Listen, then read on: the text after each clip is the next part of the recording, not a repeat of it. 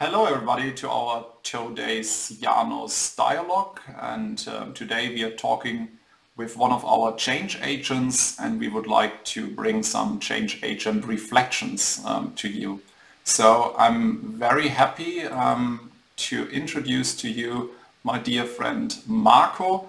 Marco, welcome to our YANUZ talk. And please, to those who don't know you yet, please introduce yourself and share with us what you're doing. Hello, good morning. I'm Marco Clemente. I'm a physiotherapist from Physioclem in Portugal, in the west region of Portugal. And besides being a physiotherapist and treating people, I'm also a person that is very involved in the community, so making things with the community, for the community, and that's one of my biggest passions. Thank you very much, Marco. So YANUZ is about empowering others also to become change agents. So this leads me to my first question. And my first question is, why and how did you become a change agent, Marco? Thank you. So in the 90s, I studied physiotherapy, and with that, I started to become a health professional. So to become, in my spirit, to help others. And I also had, I was entrepreneur from inside, and soon I started to work to promote health to the others. And in 2002, I started a company, Physioclem, and with the growth of the company, I had more possibility to allocate resources to these actions of promoting a healthy lifestyle. So in the social responsibility of the company. So becoming a change agent, it was something that was growing up with the years, with dedicating to the others, treating them inside the clinic, and also trying to treat them outside, so in the community. Thank you very much, Marco. Marco, my next question is related to what does it need to become a change agent, because we know being a change agent, that's not a task of one person on its own. It's very often in teamwork, in co-creation. So in this regard, what does a change agent need to stimulate co-creation and social innovation? Okay, so for me, I think one of the main things it's to be very clear about the vision that you have for what's your mission, and have a lot of motivation to do the things, because it takes a lot of work to do this, a lot of attention of our side, and a lot of time to dedicate. So it has to be something that it's very important for us. And then be open-minded to see different possibilities, and beginner's mind to try to try things, to listen and observe, look to the others, to try to understand their needs, their real needs, and to have an entrepreneur spirit, especially a social entrepreneur spirit. And I think that's all what you really bring to it. Marco, running a community of practice and being a change agent sometimes is also connected to some challenges, I would like to call them. So this leads me to the next question. What is the biggest challenge you had to overcome so far, maybe, and how did you resolve it? Please let us learn from you there.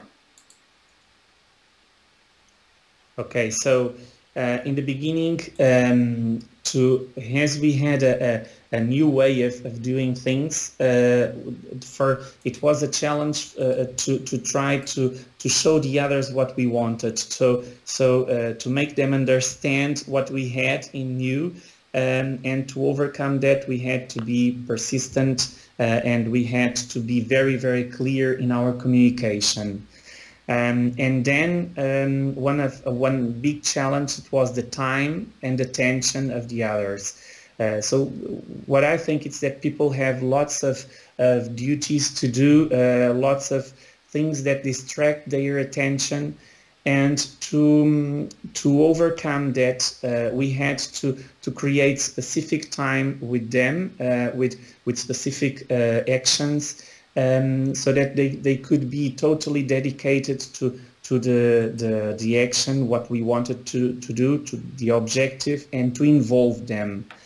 For example, in the young people, this took us to the project of the ambassadors, to involve them in what we wanted to do, and we had before to make some workshops on social entrepreneurship, so that they had time to think about and give attention to what we wanted, what they could make to help the others. And we also had to create some time in the curriculum of the school, so that they could have time to stop, think about that, and give it attention. So this is one of the biggest challenges that we still are leading.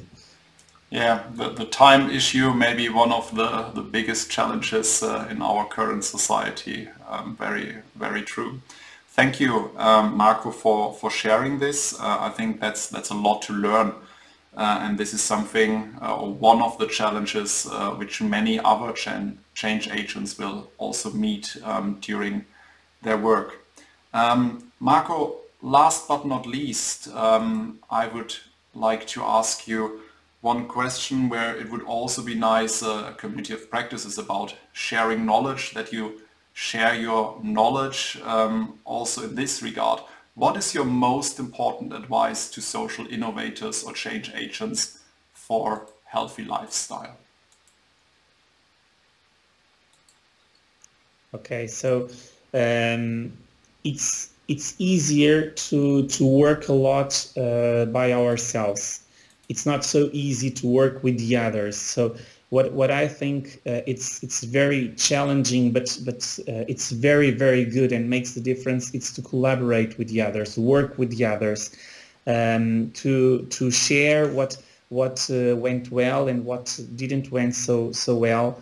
To also to stop and realize what we already have done, what went well and not went so well, and not just continuing doing stuff, and to focus a lot on what we have already built and not just on what we haven't already made, so that we can also be satisfied ourselves and not just frustrated by seeing all the things that we still have to do. Many thanks, Marco. I think this was really good advice from your side. Building on what you have, I think that's one of our main principles we've been elaborating together. And I'm really looking forward building on what we have established together and yeah, continuing working towards that social change with you and with your team. Thank you very much, Marco, and hopefully we are speaking soon. Okay, bye bye. Thank you.